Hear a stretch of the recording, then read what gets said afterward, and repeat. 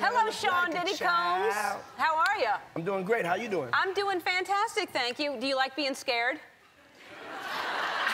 One makeup artist was quoted as saying that when he tried to make small talk with Ellen, she supposedly said, "Who do you think you are?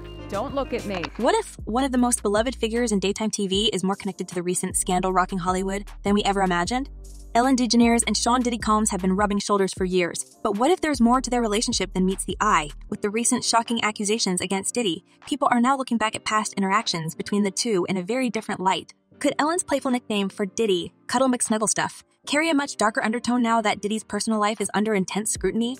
Ellen's alleged bad behavior had been whispered about in the industry for years. Let's dive into the swirling rumors surrounding Diddy's infamous parties, the resurfaced connections to some of Hollywood's biggest names, and how one of television's biggest stars might be tangled up in a web of secrets that no one saw coming. Well, that's why. Why don't you have one here on the West Coast? Because I work all the time. Okay, well, maybe I have one at your house. Where's that?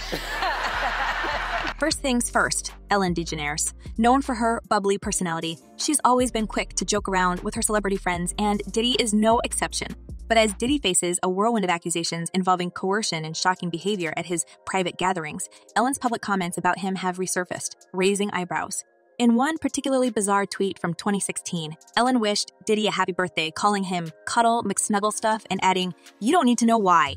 Now, at the time, it seemed like just a lighthearted, quirky comment, right? But with all the allegations pouring in about what Diddy's been up to behind closed doors, some are wondering if there was more to that nickname than just a joke. Could it hint at something deeper? There are some problems that the defense has brought up originally, but it seems like, just from reading this 14-page indictment, that there is enough physical evidence to perhaps get a conviction in this case. We shall see. These are allegations. Ellen and Diddy have crossed paths countless times. Whether it was at glitzy Hollywood parties or on her show where he's made multiple appearances, they've seemed close. And let's not forget, Ellen is known for throwing her own parties, and Diddy has even been a guest at one of these gatherings. Back in 2018, there was an episode of Ellen's show where she practically begged Diddy to make sure he didn't arrive late to her upcoming party. In the clip, Diddy jokes about his fashionably late arrivals, and Ellen insists, "Not too late though, please." Once you get there, the party really starts.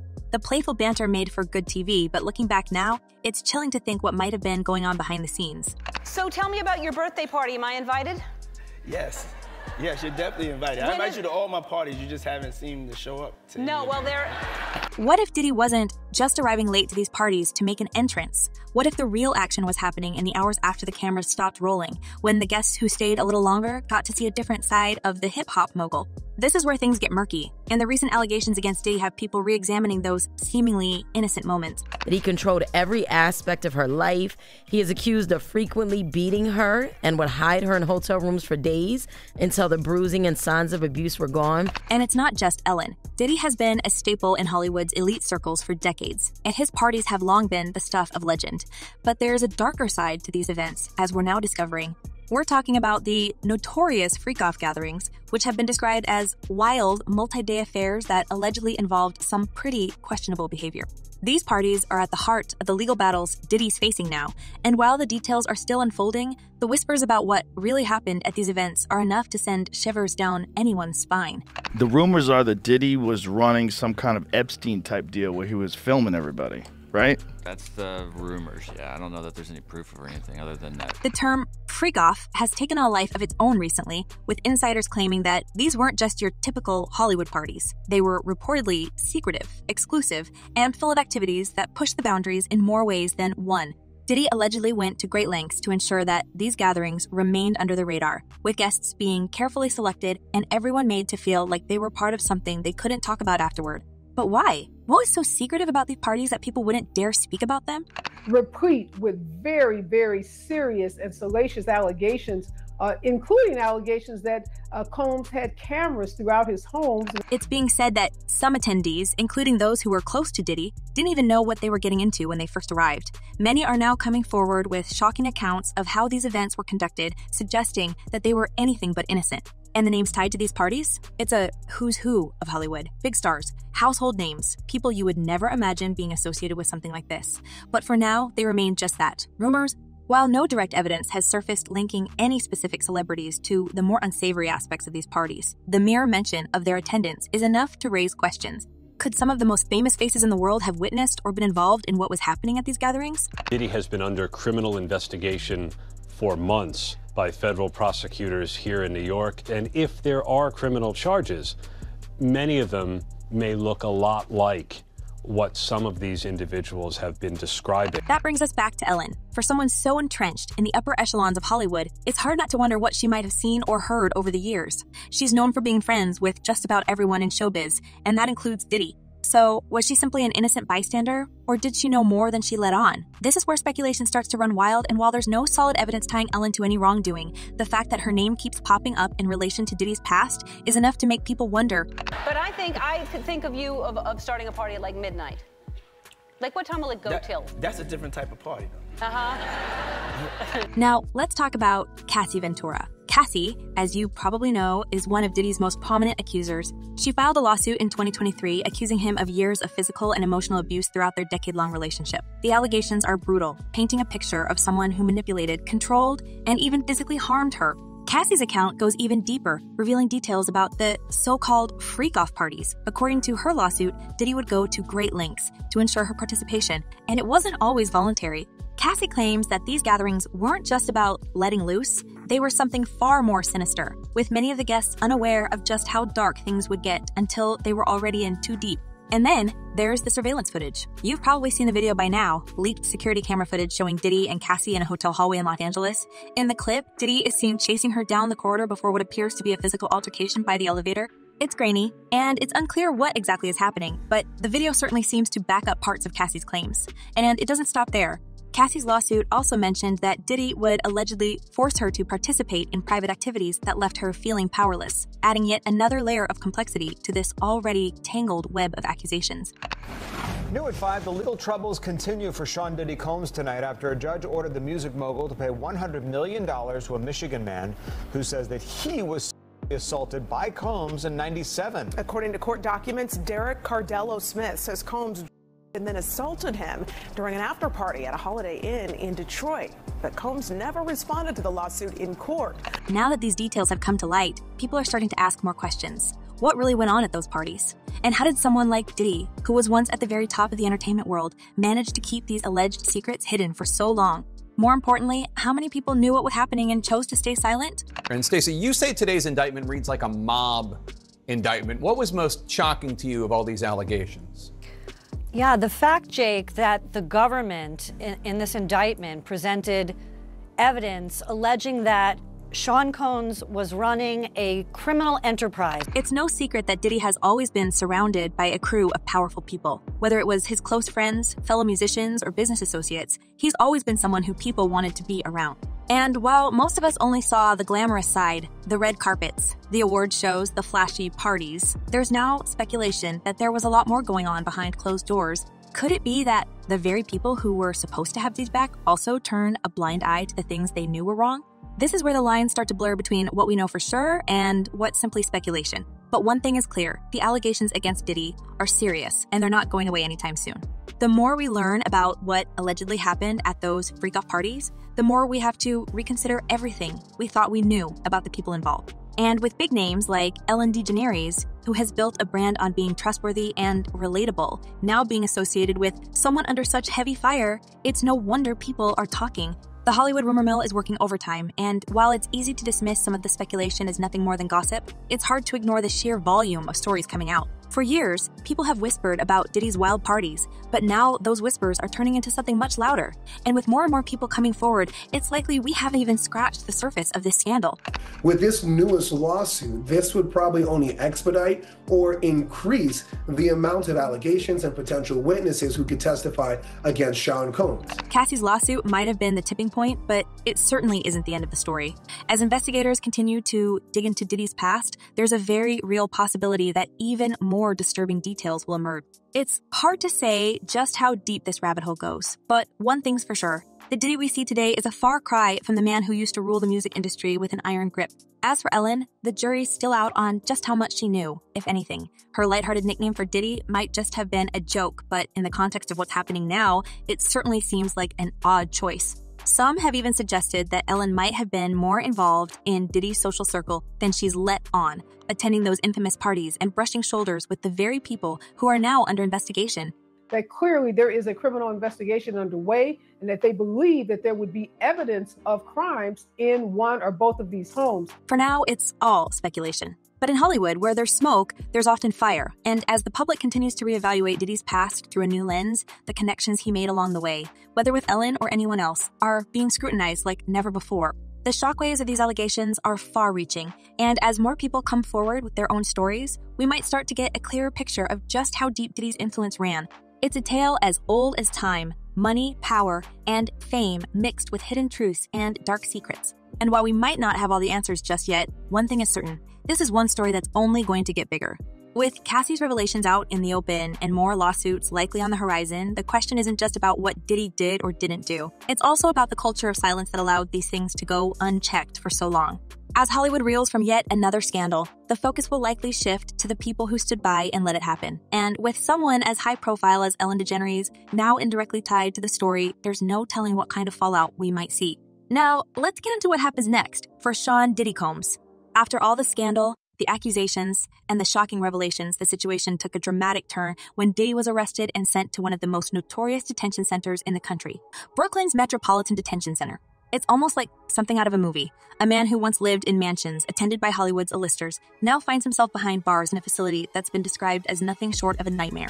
The stark contrast between Diddy's former life of luxury and his current reality couldn't be more jarring, and it's clear that this story is far from over. I've had clients describe MDC as hell, as the worst conditions they've been in. First off, let's talk about where Diddy is being held. The Metropolitan Detention Center, or MDC, is no Ritz-Carlton, that's for sure. Known for its harsh conditions, this federal facility in Brooklyn has earned a reputation as one of the most difficult places to be locked up.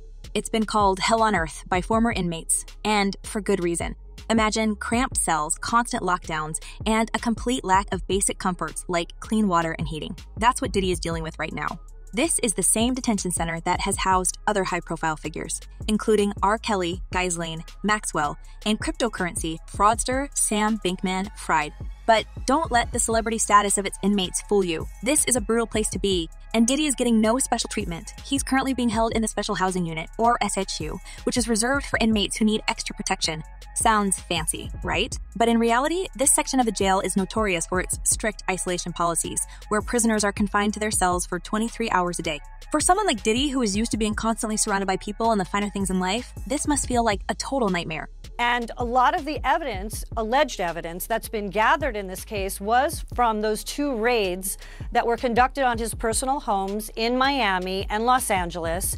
And the indictment names the things seized that he allegedly made videos of these performances that have been named freak-offs. But what's even more shocking is how quickly Diddy's life has unraveled. Just a year ago, he was at the top of his game, living in his Miami mansion, throwing extravagant parties and rubbing shoulders with Hollywood's elite.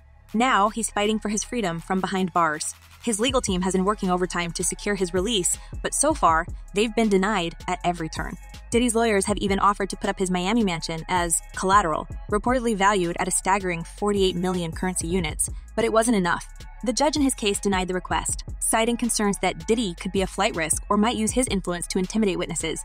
And with all the accusations swirling around him, it's not hard to see why the court is being so cautious. His legal team, led by high-profile attorney Mark Agnifilo, has been vocal about what they see as an unfair prosecution. Agnifilo has gone on record, calling Diddy an innocent man with nothing to hide, and expressing disappointment over what he claims is an unjust pursuit by the U.S. Attorney's Office. Agnifilo's argument is that this whole case is a witch hunt, a targeted attempt to take down a successful black man in the entertainment industry. It's a defense that has caught the public's attention, and one that plays into the broader conversation about how the justice system treats prominent figures, particularly those from minority backgrounds. Does he have a shot? I think his attorneys raised some good arguments.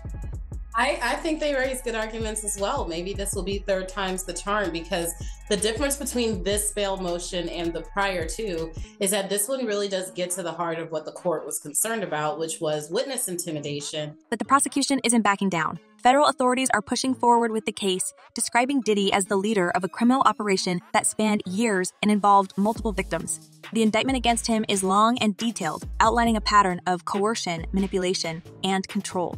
According to prosecutors, Diddy used his power, influence, and resources to create a world where he could essentially do whatever he wanted, all while keeping those around him silent through intimidation and, in some cases, fear. They're painting a picture of a man who is willing to go to any lengths to get what he wanted, and they're not afraid to bring out the big guns to prove it.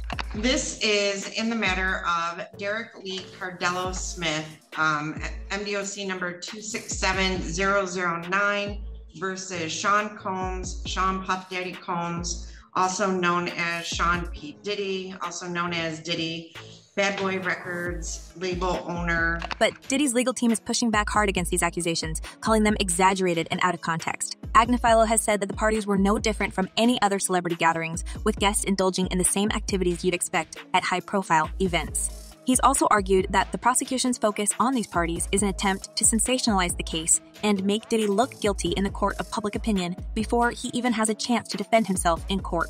While the legal battle plays out, Diddy's current reality is far from the world he once knew. Locked up in the Metropolitan Detention Center, he's reportedly on self-harm watch, a common practice for high-profile inmates. His legal team has expressed concerns about his safety, not just because of the facility's dangerous conditions, but because of the toll this entire situation is taking on his mental health. According to some reports, Diddy is struggling to adjust to life behind bars, and his team is doing everything they can to get him out. Those situations lend to maybe some issues with tampering. And I do feel like there are victims who are scared to come forward, including my client. She was very nervous about if he was going to get bail this week. And once I told her, and then come after people, including her and some of the other individuals, and she was very relieved when he did not receive bail. But even if they manage to secure his release, the damage to his reputation has already been done. The allegations against Diddy have rocked the entertainment world, and it's hard to imagine how he'll recover from this, no matter how the trial turns out. His empire, which spans music, fashion, and various other business ventures, is already feeling the effects. Sponsors are pulling out, business deals are falling through, and the public's perception of Diddy has taken a massive hit. His net worth, once estimated to be in the hundreds of millions, is now in freefall, with some predicting that he could lose everything if the trial goes badly. Importantly, and most notably, when he walked inside the courtroom, the first thing that he looked at was his family. As soon as he saw his family, he just lit up. Another thing to note, too, is he wasn't shackled, but he was wearing a khaki prison-like jumpsuit when he appeared inside court, and his family appeared on their end. But Diddy's downfall isn't just about him. It's about the culture that allowed him to rise to power in the first place. The entertainment industry has long been criticized for turning a blind eye to bad behavior, particularly when it comes to its most successful figures. For years, Diddy was seen as untouchable, someone who could get away with anything because of his money, fame, and connections. And while these allegations are certainly the most serious he's ever faced, they're not the first. There have been rumors swirling around him for years, with whispers of questionable behavior going all the way back to the 1990s. What's different now is that people are finally starting to speak out. Thanks to the bravery of those who have come forward, like Cassie Ventura, we're starting to get a clearer picture of what might have been happening behind closed doors for all these years. And it's not just Diddy. His entire circle is being scrutinized. The big question on everyone's mind is, how much did the people around him know, and how many of them helped to cover it up? Yeah, that's trying a criminal case in the modern times. A lot of evidence is on electronic devices, cell phone, tablets, computers, things of that nature. And the devices, especially if you have like external hard drives, 90-something terabytes of data on a single device makes me think some type of hard drive. That takes weeks to go through just for one device on its own. Hollywood has a long history of protecting its own, and it's not uncommon for powerful people to have teams of loyal followers who will do anything to keep their secrets safe. In Diddy's case, there are rumors that some of the people closest to him were complicit in what went on at these parties. From his security team to his personal assistants, there are whispers that a network of insiders helped to keep things running smoothly, making sure that no one outside the circle found out what was really going on. Of course, none of this has been proven in court yet, but the rumors alone are enough to cause serious damage to Diddy's reputation. And with every new piece of information that comes out, it seems like more and more people are willing to come forward with their own stories. Whether it's former employees, guests at the parties, or even other celebrities who once counted themselves among Diddy's closest friends, the list of people willing to talk is growing by the day. I think, we have seen many photos, videos of Sean Combs, aka Diddy, through the Associated Press, through Instagram. And so to see him kind of in person after being in jail for 3 weeks now was pretty interesting, to say the least. And I say that by being that you would expect him to feel a little defeated, a little gaunt, anything like that. But it wasn't that case. He appeared confident, he stood tall, but most importantly and most notably. And speaking of celebrities, let's not forget that Diddy's social circle reads like a who's who of Hollywood.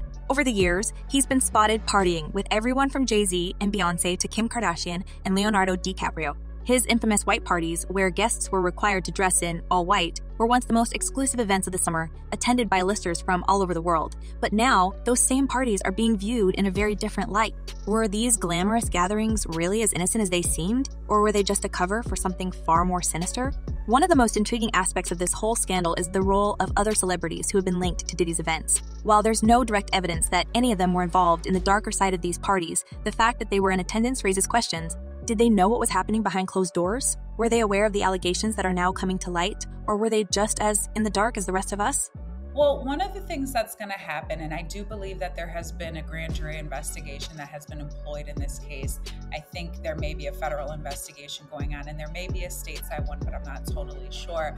But one of the things that the prosecution in any case is going to try to do is show that there is a pattern of behavior here. As more details emerge, the public is starting to wonder how many of Diddy's famous friends will be caught up in this scandal. The entertainment world is notoriously small, and it's hard to imagine that none of them had any idea about what was going on. But in Hollywood, silence is often the name of the game, especially when it comes to protecting powerful people. Whether they were involved or not, the fact that these celebrities are being mentioned in the same breath as Diddy's alleged misdeeds is enough to make them nervous. I'm not going to talk about anything that I haven't said in court or in the papers. These are all great questions, but I'm just not going to get into it. So, can you speak about your concerns about the leak and the video? You have spoken about that before. I did it in the court papers, and I'm just going to stick to the court papers. As you guys all know, let me just finish. As you all know, I made a request today for what we were calling a gag order, and I'm not going to walk out of court and do anything other than live up to that. Social media has been ablaze with speculation, with fans and critics alike sharing their thoughts on the scandal. Some are calling for other celebrities to come forward and speak out, while others are convinced that Hollywood will once again sweep everything under the rug.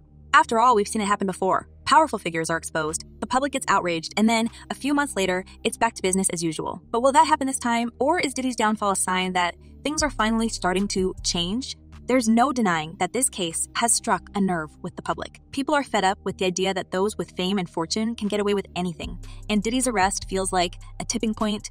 The question now is whether or not the entertainment industry will finally take a stand against the culture of silence that has allowed people like Diddy to operate unchecked for so long. So what do you all think? Could this really be the tipping point for Hollywood's so-called culture of silence? And do you believe some of Diddy's famous friends knew more than they let on?